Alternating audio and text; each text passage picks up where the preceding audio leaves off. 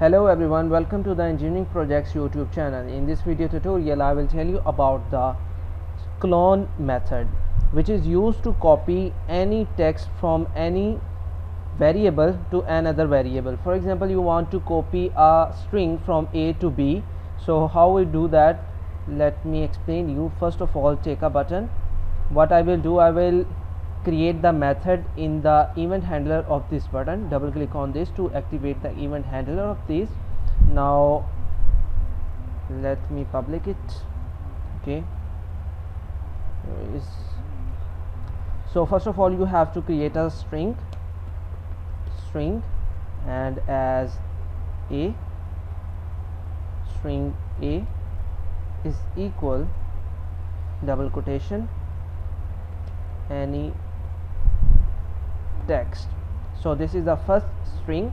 Now take another string B is equal null. There is nothing in this string.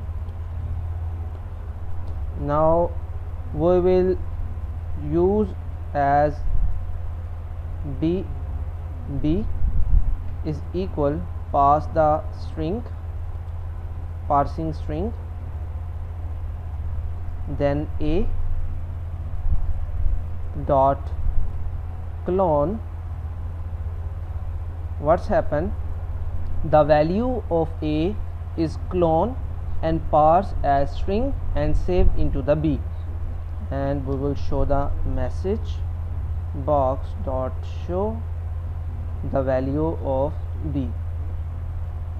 Execute the program, and when I will click this button, it will execute the whole program and show the value of A, which is converted to B,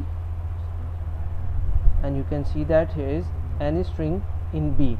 It's mean if you want to clone or copy or replica of any string in from one variable to another variable, you have to use the clone method. For example, you want to transfer the replica of any string from variable A to B, then you have to use A dot clone and give the value to the B. So here we have done. I hope this video is very informative for you. If you have any kind of question, you can ask us. Take care.